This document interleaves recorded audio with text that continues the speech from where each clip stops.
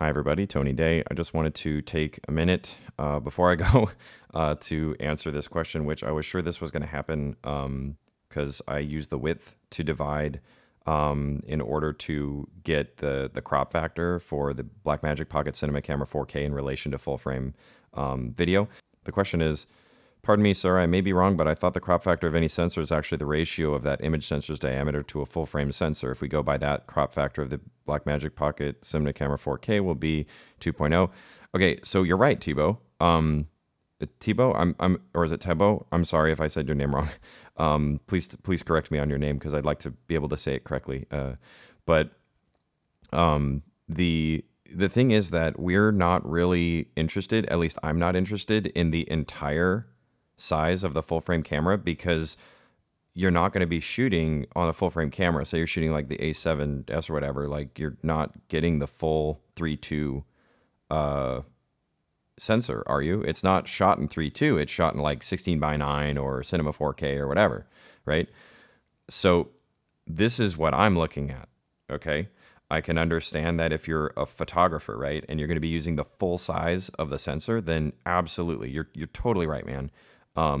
However, like I said, I'm doing like a shorthand version of it. And I did mention in the video, if you read the text, that if you want to go by the diagonals, totally go for it. But for me to be able to figure out like on the fly or quickly to know like what look I'm going to get in regards to video, doing the width is totally fine. And I'll show you, okay? Here's a spreadsheet, which I know you all love.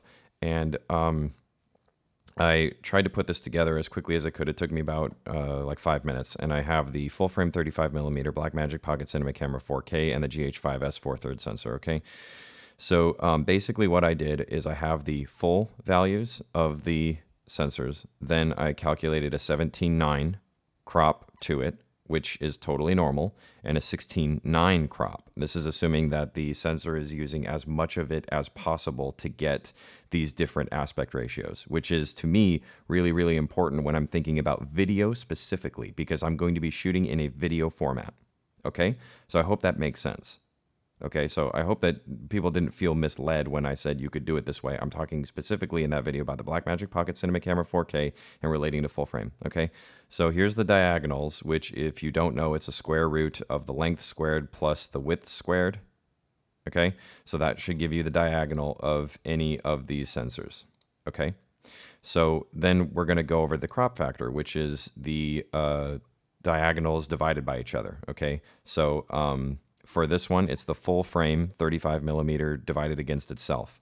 For the 17:9 and 16:9 crops, this tells you basically what the crop factor is of the full frame 35mm and the 17:9, 16:9 crops. So if you are shooting full frame and you're shooting one of these aspect ratios, you are cropping, right? There's a crop factor to that. And especially further if you're shooting Super 35 on a full frame, which a lot of people do anyway. So that crop factor would even be more, but I'm not going to talk about that. So then if you look at the Blackmagic Pocket Cinema Camera 4K, it has a 17:9 aspect ratio sensor.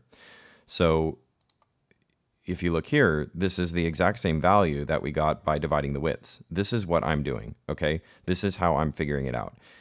Shorthand. So if that was misleading to you guys, I really do apologize, but you got to understand that I'm trying to I don't want to make this too heady, right?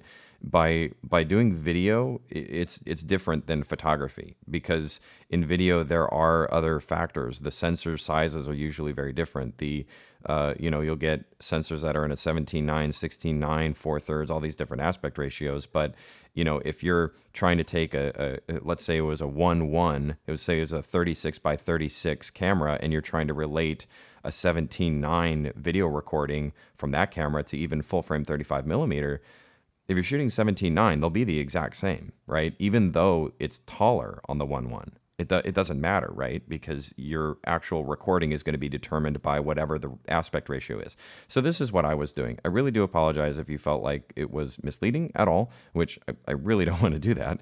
But the point that I was trying to make is that you can get pretty good ballpark figures for figuring it out. I mean, there's so many variables with this stuff that any of this is, if the camera is actually cropping in further than any of this and nobody tells you, it's not going to be 100% accurate regardless. So This is just meant to get you an idea of what it'll look like. It'll never look exactly the same, but it gives you a pretty good idea of what it's going to look like. Closer than no information whatsoever. And again, shorthand, the widths does work. I'm not the only one who does it to do shorthand like that.